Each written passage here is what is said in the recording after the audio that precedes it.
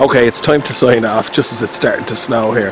The one thing I would wish, after people having watched this, is that they would go off and try and plan some trip of their own.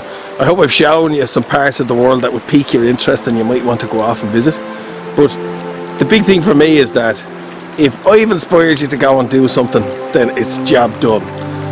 So get your arse off the couch and go and book something. It doesn't have to be in a motorbike, doesn't have to be in a car, doesn't have to be in a plane, doesn't have to be anything. It can be your own equivalent. But all over the world there's places like this. But there's one thing for sure, you won't find them sitting on your couch.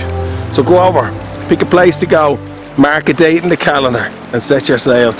And take care and God bless. Good luck. Bye.